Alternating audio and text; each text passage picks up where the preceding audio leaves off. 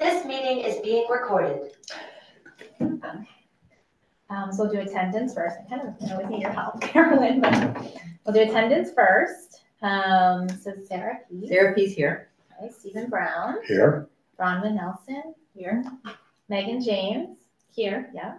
Carolyn Coffey. Here. Elaine Breslow. Here. Alex Videri. Here. And Brooke Joel here. Great. And did you guys have a chance to look at the minutes?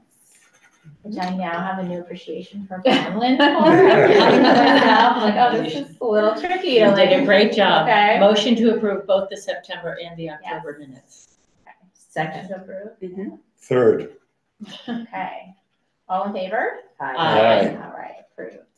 And then we'll go to the director's report. Great, thank you. Okay.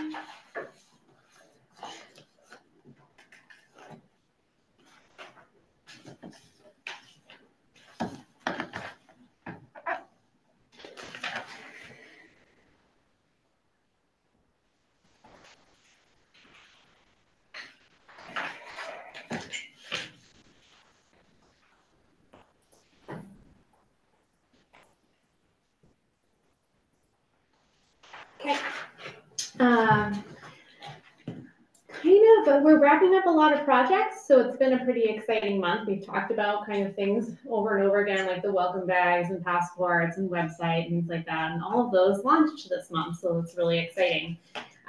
We also have some great programming, especially coming out of the adult department, as Jen just started with us, and now that she has her footing, she's been able to do some great programs. So one that I want to highlight, which is really creative, is a takeaway tea program. So it works a lot like our kids craft programs, where you can come and take the craft and go. And so every month it's going to be a different type of tea, and you'll be able to read the history and the origins of the tea while you enjoy it at home.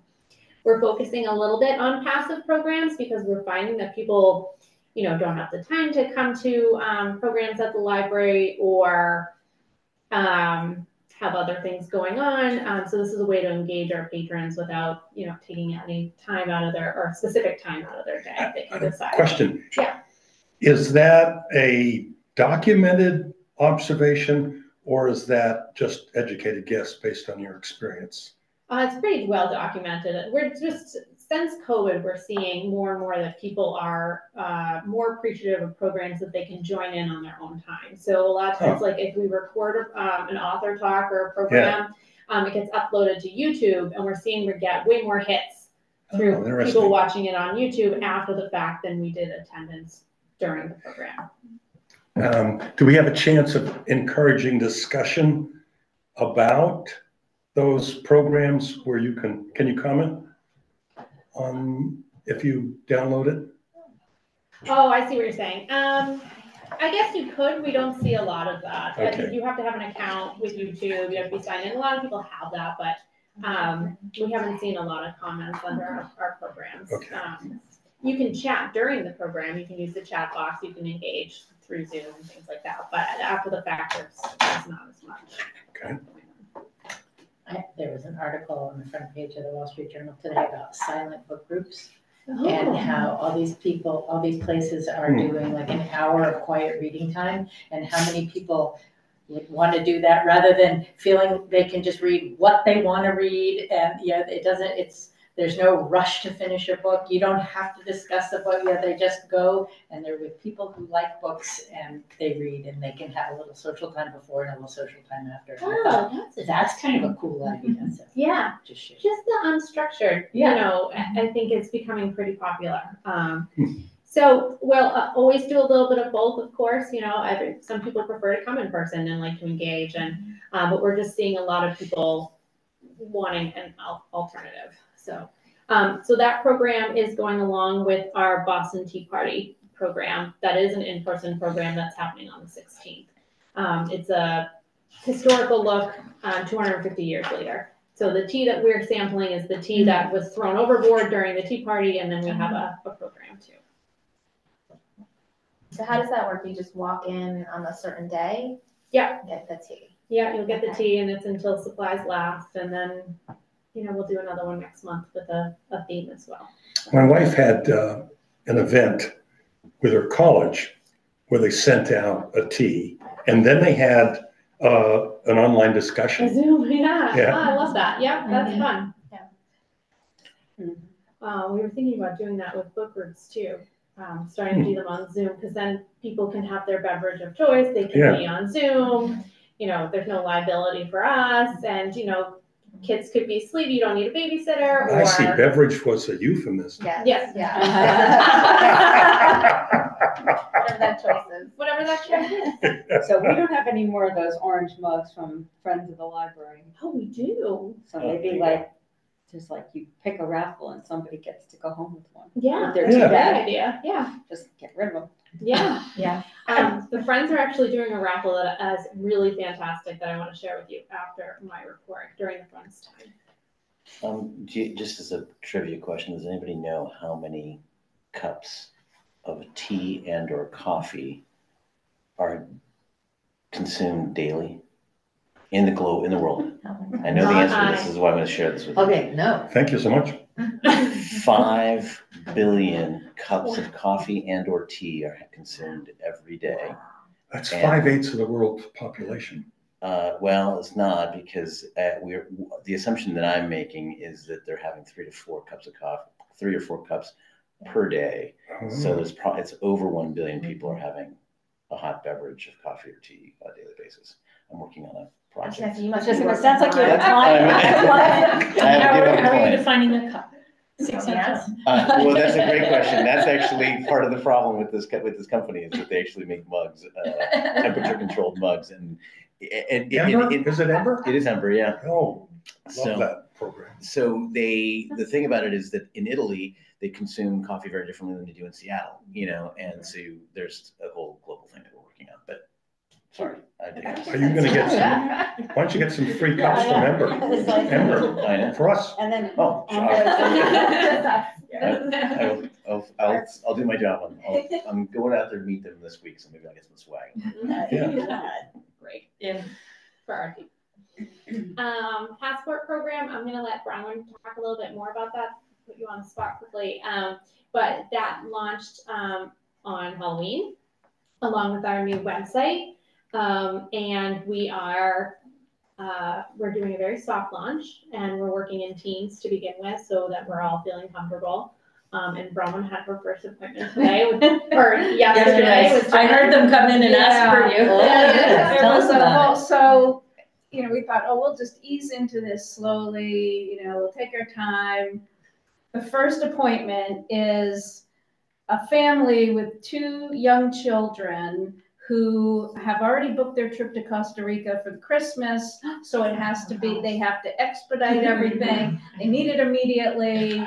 They're all there. Trial by fire. It turns out they're my neighbors, so I live up the street. So now I'm more pressure because I got to do it all right. Is that, you know, I'll never hear the end of it. They don't get to go to Costa Rica. They come in, they have all their stuff, and the first thing is their picture. The daughter has her glasses on, They can't and you have cannot glasses. wear glasses. So they had just gone to UPS to get the picture, so they had to run out. The father had to take the day off because you have to have both parents. It turned into, it was like a couple of days of back and forth, and finally I mailed it all out. Was that yesterday? Yeah, so So worth it. it was All that for $35. $70. It's each one, we paid the first $70. So we have another appointment on Friday. Hopefully this one will be a lot easier, but Jen Evans is also trained, so she sat with me, which was really great to have just another person double check everything. But it went actually pretty smoothly. It went great. Yeah. It was just, Trial by fire. It was like, what? You need it when? What? And then I guess the kids, you have to, they already had their passports before. These are 8 and 10-year-olds, and they're already on their second passport. So, but it had expired, and they had to start all. It was just it was a lot learning process for everybody. But I think there's a lot of interest. I think it's going to be great. And, yeah, we get to pay Well done. $35 a person. So Yeah, it's a moneymaker. it's a moneymaker, exactly. So, but it was good. Yes, good. It was well done. And where does that money go? Is it into a revolving account or? That's a great question. We were That is talking a about great that question. because we were also I haven't talking about asked you. kind of how we had to pay for shipping as well out of the post office. So how do we pay for that? So we're looking into kind of prepaying for postage, and we thought we'd start using the gift account. Put the money Put the in. money in and the then- gift account. Yeah. So with the expedited, they actually paid upfront for the extra postage. It's like almost $30 to send that thing overnight. But normally we would pay for it. So we need a mechanism to put the money in and then take the money out. So, We're gonna talk to Linda Cole. yeah, so first one we.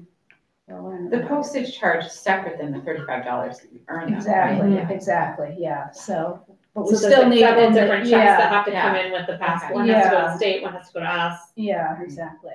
Postage. And we think the $35 should stay with us as well instead of going to the general fund. So we're putting it in the. So we're gonna put it in the gift account so that we can, Good thought. yeah, right? We don't wanna give it to the town, so. Right, because it's like, It's our, yeah, don't late fees go into the town? they Or- do, Yeah. yeah, they do. So, but this is our You did it, program. yeah. So we're gonna keep the money till someone tells us not to.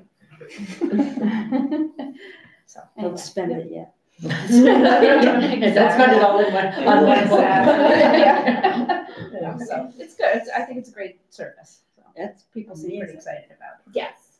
And we haven't really even advertised it. We haven't really had, so it's on our website, but it hasn't been on any newsletters or e-newsletters, just because we didn't want a big flood while we're just trying to, normalize it within our operations, so.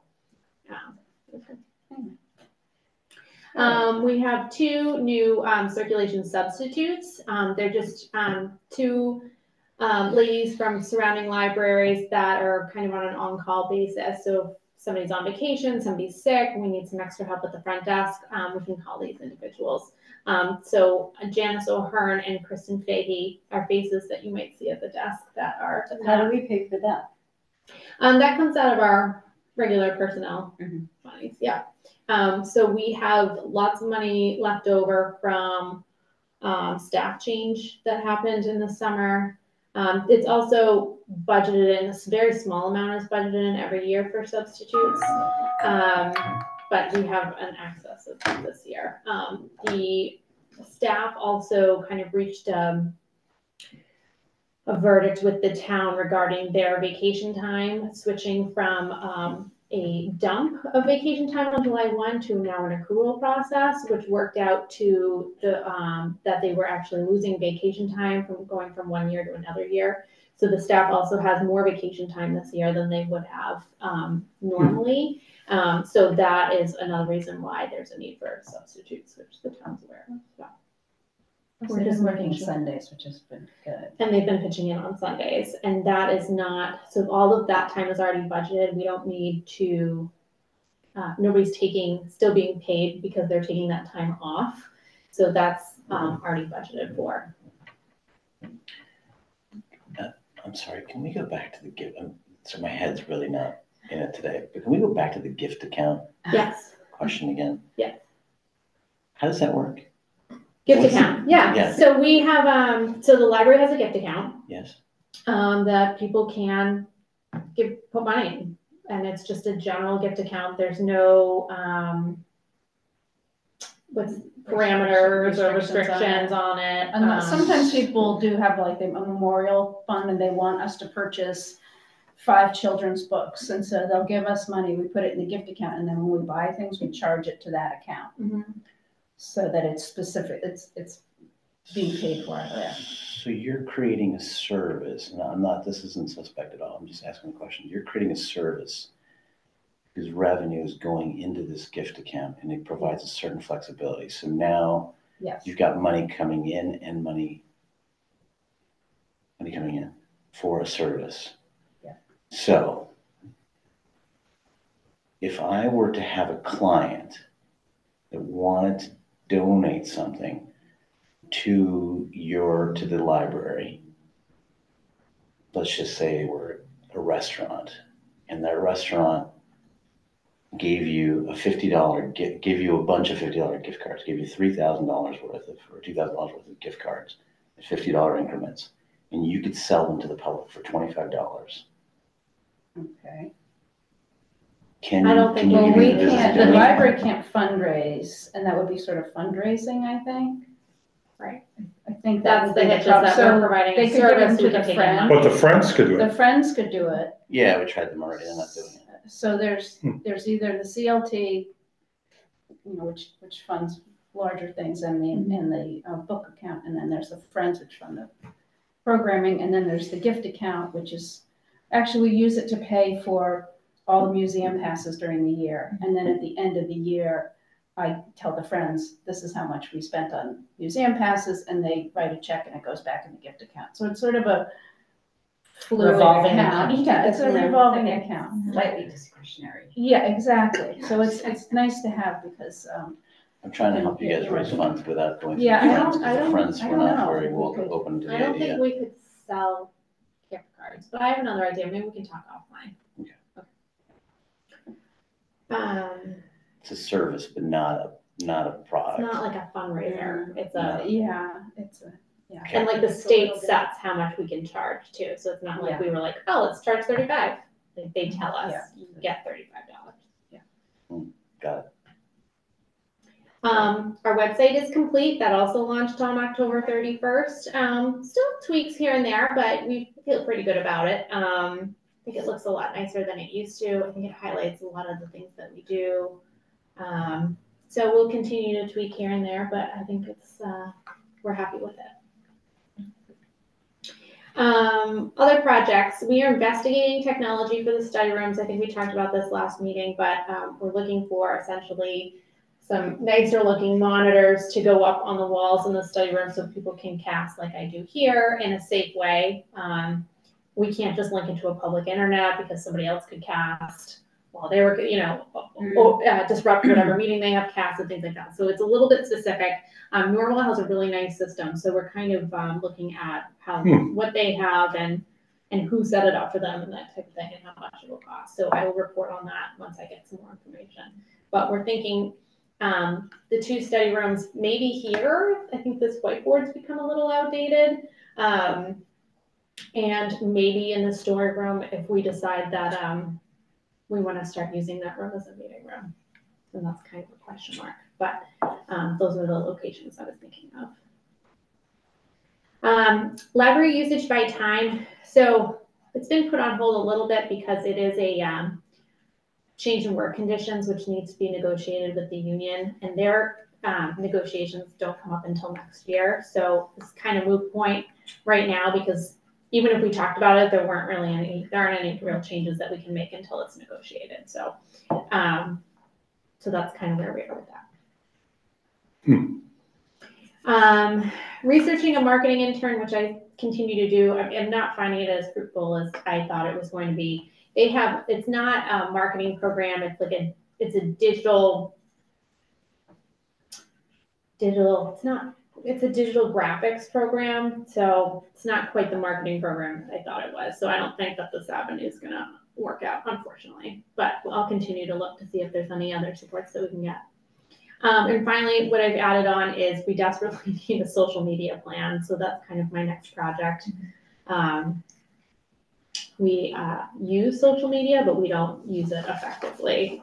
So we have to figure out a way to not only use it effectively, but how does that work operationally with the staff, and how do we, train everybody up, and what's our schedule going to look like, and that kind of thing. So we're starting to get that. Alex had sent me a nice example of some plans that we can follow. So thank you. And that's it for me. Thank you. Bronwyn, you want to go over the financial report?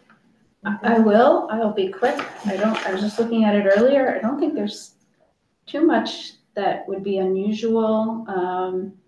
People always ask every year about the LinkedIn Corporation. That's what jumped out at me. Me too. Remind me. Exactly what I thought too. Remind me, Well, why do no, we pay you know, them options $2,500? No, it's LinkedIn Learning, which is on our website. Okay, which is, it's not the yeah. LinkedIn. And do we have statistics? Do people use it? Yes, yes. I've And used we it. It's use excellent. too. Yeah, we use it as well for our own training internally. Gotcha. So it's very useful. Can I ask a question about potential new digital products that might be really useful in the town. And are you familiar with Up to Date, which is a medical agglomerator in everyday language? So Lost you in the- Except for agglomerator. okay, that's right. everyday language to define that. Yeah. So let's imagine you have your appointment with your healthcare provider. Yeah. And he or she says, you've got, and you no, say, not that. oh, I don't know anything about that. Well, you open up Up to Date.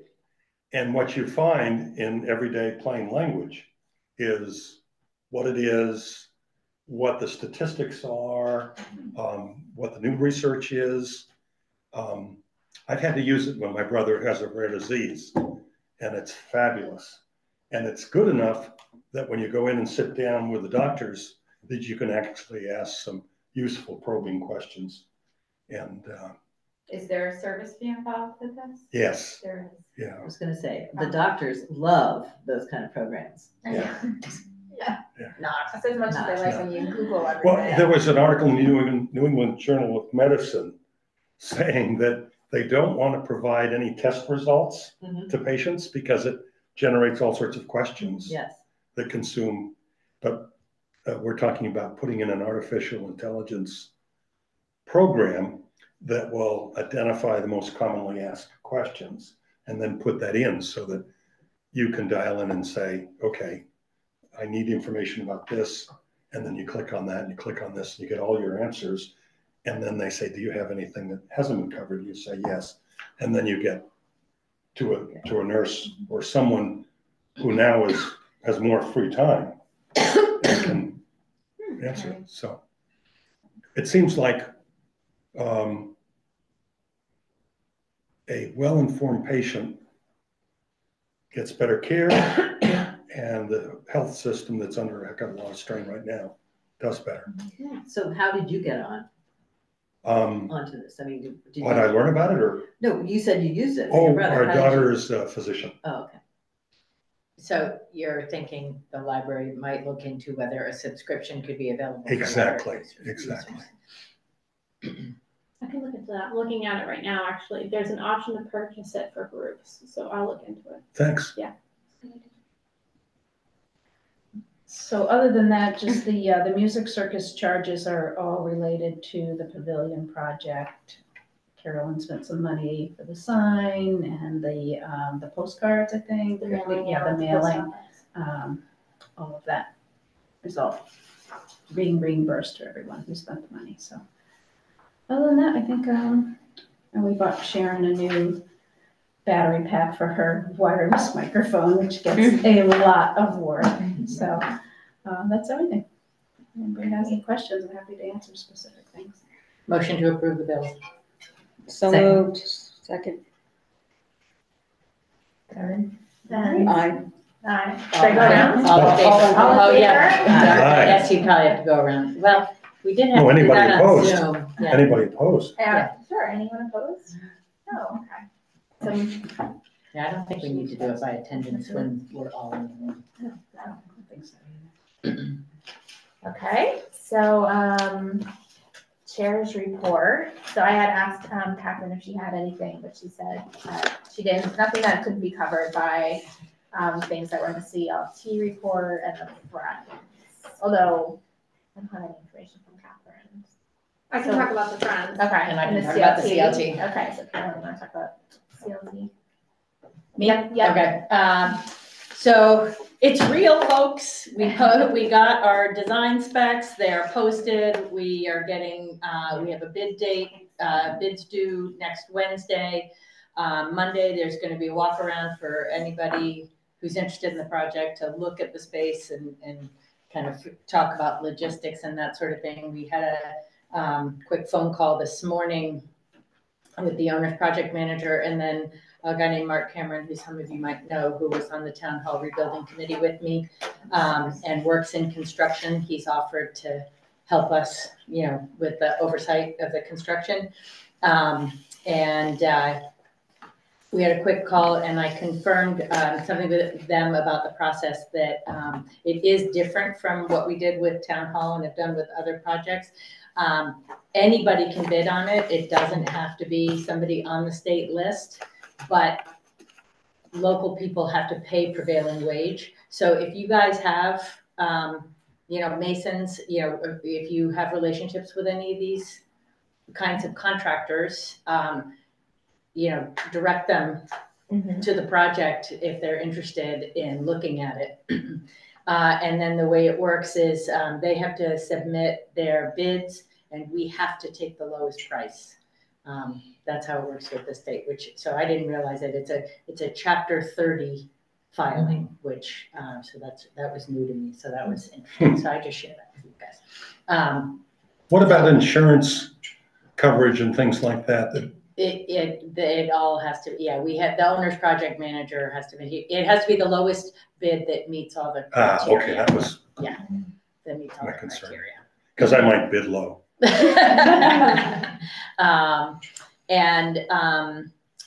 We talked about logistics and, whether, and we will ask them on Monday, but whether it makes sense to start the project this fall and finish it in the spring, or whether it makes more sense to just do it all in one fell swoop. We imagine it's better to do it all in one fell swoop because if they start moving land around and then we have a wet winter, we could end up with dirt washing in the parking lot. It could be, a pain. But the time frame is rather tight.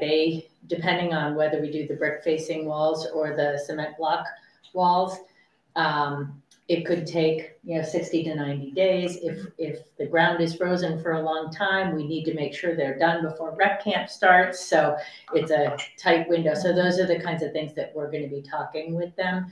But they're going to need to match the brick and order the bricks and or order the Did we get a price on the cement? No, that's what we're gonna get all, yes, we are gonna get it, that's the alternate, they're pricing both out for us. So they will likely need to stage, like the bricks might come in before they're ready to start, applying them and everything. So we need to talk about where they're going to be stored and all of that sort of thing, and erosion control. So it's real. Yeah. That's wonderful. It's happening. Thank you for all your work. And fundraising wise, we are right at about $400,000. And we think we need more because that didn't include furniture and it doesn't include enough for the plants. And we'll see how it relates to what they think it'll cost to build everything. So we continue the money's kind of trickling in from the postcard effort. And the thermometer is going to go out on the corner, hopefully in the next week or so, to try and. How many people roughly are involved in contributing to 400,000? I don't know the answer. Good question. Not that many. Yeah. Okay, a couple of. Does the thermometer have a QR code on the board somewhere when No. people are walking by? That's a great idea. Great thing. We designed it. We thought about that, but we designed it really for cars, and we were going to put the QR code, and then we thought that keeping it simple and eye-catching. Yeah. And hopefully people will go to the website and there's a QR code on the website. Right.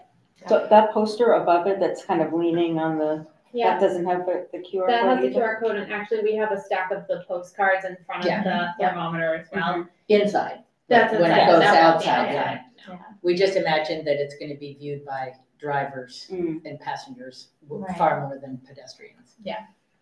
And the furniture, did you have a furniture meeting? I think there was. We had a furniture meeting.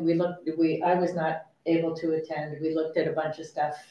You guys can speak to it. Yeah, so a group of us met, we just kind of went through a few. I have a furniture fellow that I've worked with over the years for different library projects. So we sent along some different options and we just kind of sat and had a very preliminary noodle over what our spaces, we would want the spaces to look like and what kind of vibe the furniture we were thinking it should match the rest of the building and what's the look of the building, that kind of thing. So I sent some of our ideas over to the furniture people and they are starting to put something together, although they still keep asking for a CAD drawing. So I'll see if maybe I can talk to Chris about that. The thing that I sent you from Chris, Yeah. I did finally hear from him back.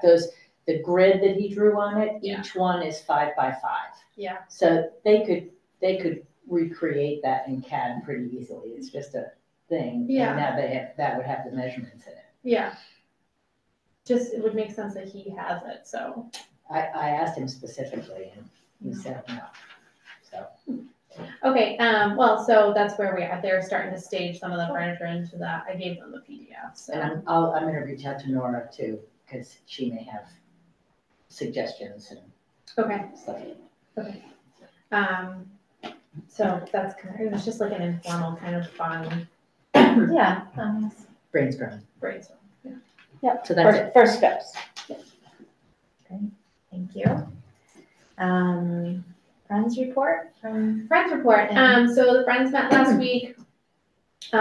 Really well. Everything went really well. So Melissa, she hasn't been, I don't think, formally voted in yet, but she's joined the friends, and she has helped design a new ornament that they're doing. Less expensive than the past ornament. It's a little bit more wallet friendly. I think they're going to sell between $20 and $22. They're working with the new store down the street, Darling Designs, the woman who owns that. So it's a nice seashell and it has the Friends logo on the front and I think the coordinates of the library on the back.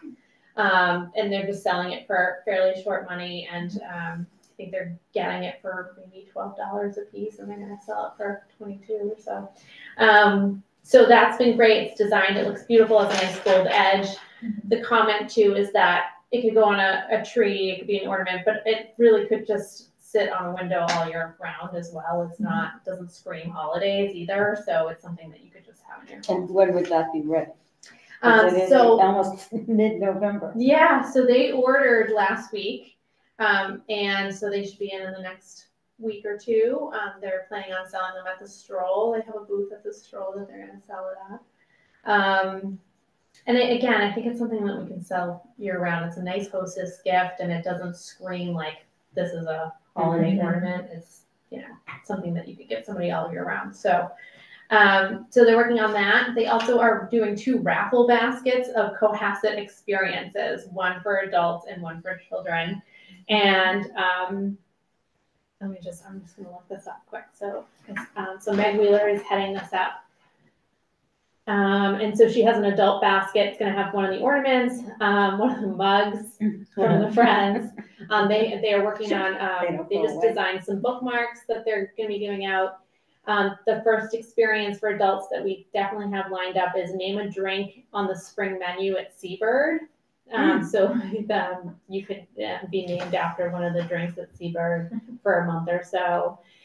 Learn to row at That would work for me.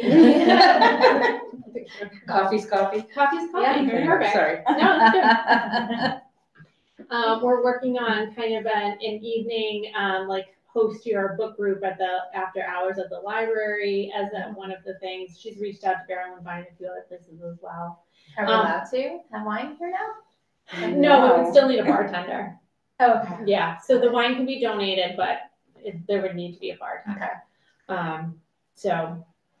What's involved in being a certified bartender? It's really about carrying the insurance. I see. Okay. The town's not insured to give out beverages, so we have to essentially have somebody who has the insurance who is giving out the beverages.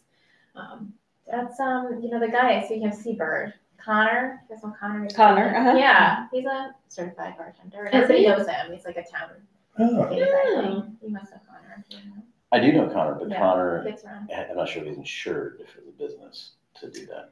He's been hired as a bartender. I've seen him at party. I mean, That's because of the He wears year a belt. That doesn't make him insurance. official. No, that can be because Sorry. of the umbrella insurance or homeowner's insurance. So I'm gonna ask which though. is It's a- nice to have Oh, people okay. from We're town, still- right? Oh, for That people sure, know. yeah. So, so the one we've used was Michelle for the event that we did here at the library. Okay. And anyway, it's $400 or something like that for the evening plus gratuity. Or actually, that includes gratuity. So yeah, I mean, it's about that number, I think.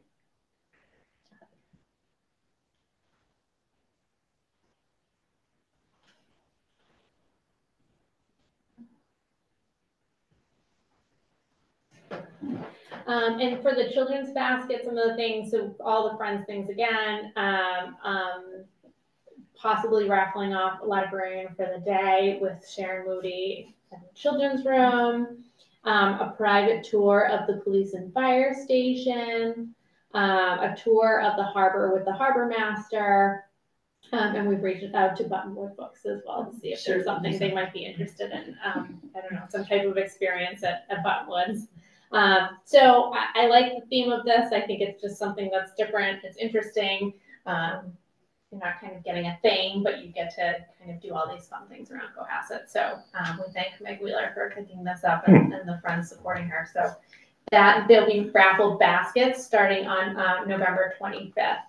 And it's going to go for just about a little less than a month and end in December 22nd. And the library staff's going to be giving out raffle tickets as people purchase them. So it'll be fun. And that's it from the friends. So I have a question. So I understand the CLT and I understand the friends, and I obviously understand our this kind of question's come up before, but I'm just trying to get my arms around the brand and who's in charge of the brand across the three entities, right? The CLT, the friends, and the library. Arguably, the one person that's in touch with all three of those is you. Yes. So as a leader of that, how much influence do you have over brand messages? I feel like a lot. I mean, the friends generally don't move. I mean, I don't think the friends have ever moved forward with something that I've said that we don't want to do. So I think we have a nice relationship in that sense that I haven't felt like they've pushed on to something that I didn't think was in line with the brand or, you know, kind of how we do things. I don't tell them what to do. I'll give guidance. I work with them and whatever their comfort zone is. We push that comfort zone here and there. But yeah, I think my relationship with the friends, I believe is very good. And we work well together. And so you know, let's just I'll go specific now. That's another bit I understand that part of it. So I read the letter that came out this past weekend. I got it this past weekend, and with the friends ask letter, which I won't talk about my own personal thought, but there is a process that we created a strategic plan with that actually had brand elements within it. Top of that was the idea of community building and being a community center and driving towards that goal. I wrote a draft of a letter that clearly didn't get adopted that utilized that goal in mind. I had a due north that I had created months ago, and that's what I used to create communication. The letter in my opinion, lacked passion, and it lacked purpose. Brand passion and brand purpose. So clearly the purpose of it was to raise money, and I could tell by the little thing at the bottom that I'm supposed to give money to it, but the message to me was off the mark. So I just don't know how that happens. Well, so we have a group that have historically written the same letter for many, many years. And while I think you feel that there was a very low impact with your attendance at that meeting, they did take some of your language. And while that feels like a baby step, I think to somebody in the corporate world, in the public sector, that is a very large step. So, you know, I'm sorry that they didn't take your letter, but I think that. And again, this is so just to be clear, I'm thinking about this strategically there's two elements, right? So as a human and an individual that was asked to help out, I was hurt in the fact that she didn't have the courtesy to pick up the phone and call me and have a discussion with me, or even to get on the phone and just say thank you. So as an individual, I have like I'm offended by it, but more importantly, as a strategist and a storyteller, a professional communicator, it seems off brand. Yeah. And so if everyone in this room has agreed that there is a brand vision, yeah, then that brand vision should be pushed through regardless of what historically has happened within in the public or sector. Let's move the ball up the field. Mm-hmm. So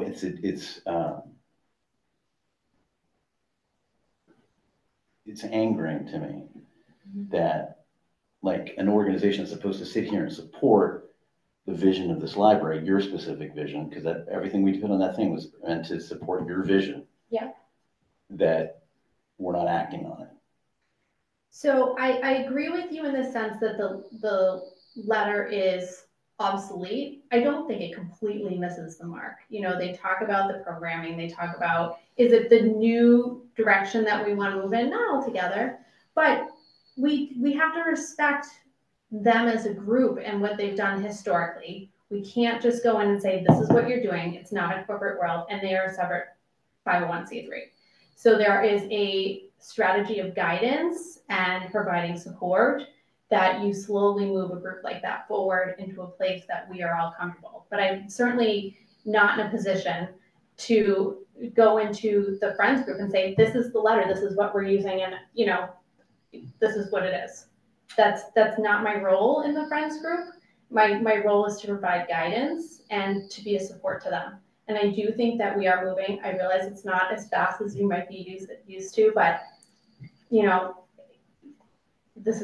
we're doing the best we can to make everybody feel like they are valued and what they've done in the past is valued. May I ask sort of a very broad general question? If you were to sit down individually with the Friends, would they have any disagreement with the strategic plan that we put together? No, I don't. I just don't. So this is for you. They don't have an argument with what you put together. They just don't think the way you think, and the way that hopefully we all would think eventually. It just, when I read a letter, right, like, and it's asking for money right as we're leading into the holidays, I recognize all the words on that page, but they weren't telling a story. And you have an opportunity to tell a story, to tell a direction, and to have passion and to use cadence. I think the worst part about it is that they were sentences that were like it just stopped. Like it wasn't like tell the story. Like and I try and ultimately, I was hitting the community message consistently in a cadence, and they just chose to eliminate the community message entirely. And so that to me is a huge, like strategically, that's a miss. So do you think they don't accept the community message? No, I don't think that's true at all. I think they didn't articulate it, the way that you had presented it. Maybe they didn't understand it. Yeah. Maybe they don't understand it. I also think part of what's happening too is they don't meet all summer. So they come in on September and they have their form letter and it needs to go out in October. So there's an operational flaw of timing that's going on as well, which was addressed at the October meeting. They talked about how, geez, if we really want to make some changes to this letter, which they all agree that they should, we need to meet in the summer so we can start formulating that. Because part of what's going on is they're meeting in September and they're shooting something off. And it's not been given the time that it needs. And what they've talked about is that they need to give it some more time and that they need to work together to change it, but it can't happen in one meeting for them. And it's volunteer based too, so therein lies the time. Yes. I can see why it would really irritate you, but if you divide the problem into, did it deliberately because they didn't like what you said, or was it they just had to get it done? Sure. Is there an opportunity next year for more collaboration? Yes, and or is that's that what they- like stepping on toes? No, and none of it's stepping on toes. It's just that, historically, this is what they've done, and this is what they perceived has worked for them. They bring in $40,000. They're nervous to change language. So that's the merchant's myth. That is the greatest myth in retail, right? In that, yeah. If I don't do exactly what I did last year, how am I going to hit last year's number? Right. It's the innovation is what drives productivity. And I get it, you gotta hedge your bets, but at the same time, like, don't, like, you're gonna end up being the library that's all about, you know, books that nobody matter. I mean, Michael came in here and made a presentation last week to us about moving the needle, you know, in one aspect of the brand. Like, we have to continue to innovate. And that's the problem, is that I get it. Trust me, I want to protect last year's numbers. Right. And but at the same time, you got to tell a different story. Yeah. In order to appeal to more people and tell it differently. So you know, that's the other thing. It's like, what's next?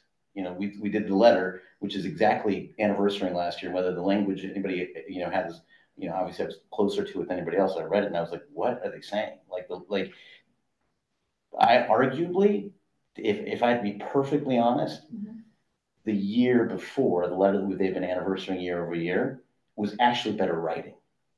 It was actually better written. This is not good writing, and it's telling a message. It's telling a better message, but it's not telling it effectively. So, in the absence of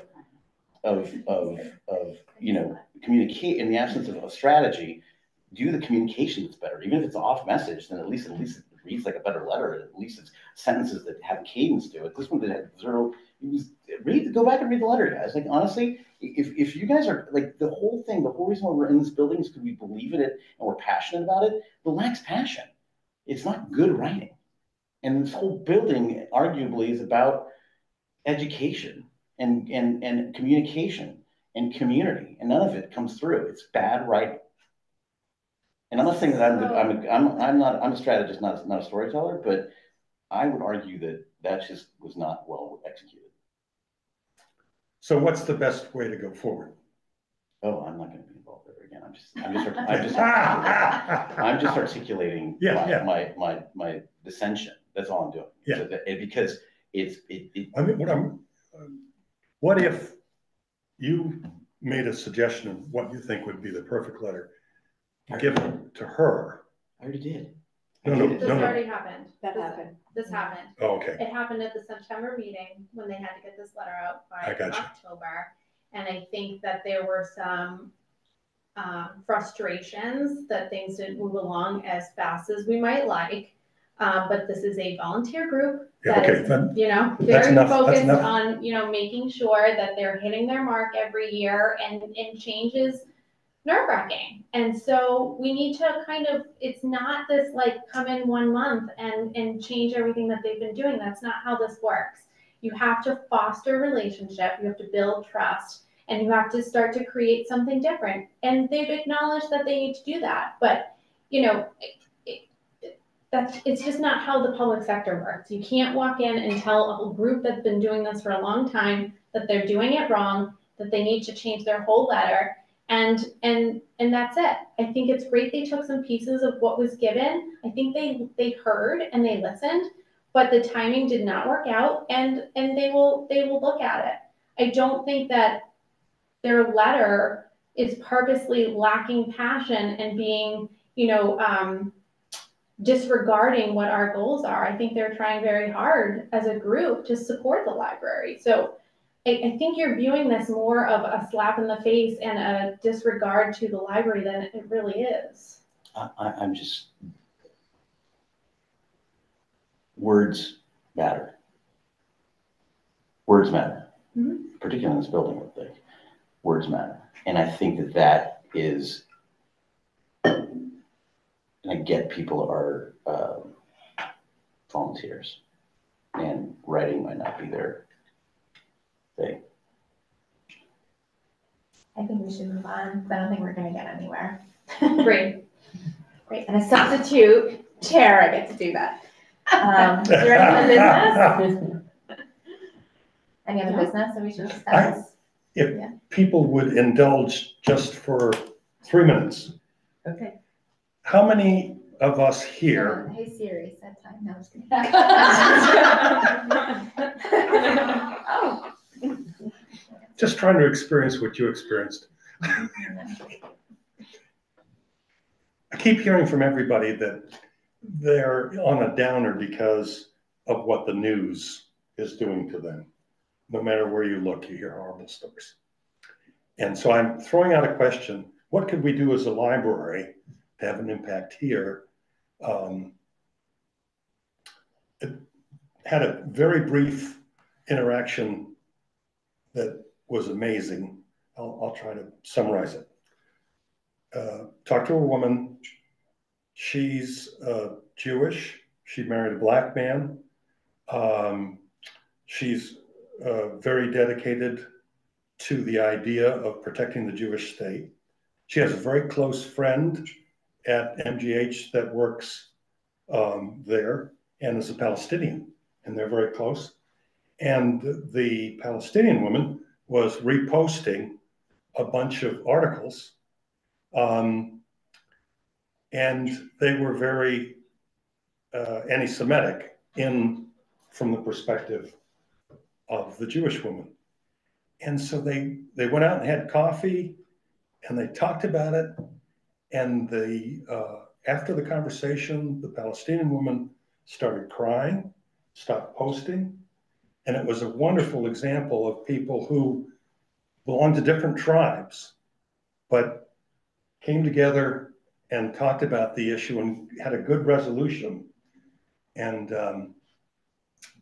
I just thought it was a wonderful story. And there was understanding, a much greater understanding on both sides. The Jewish woman had a better understanding of why the Palestinian was upset and vice versa.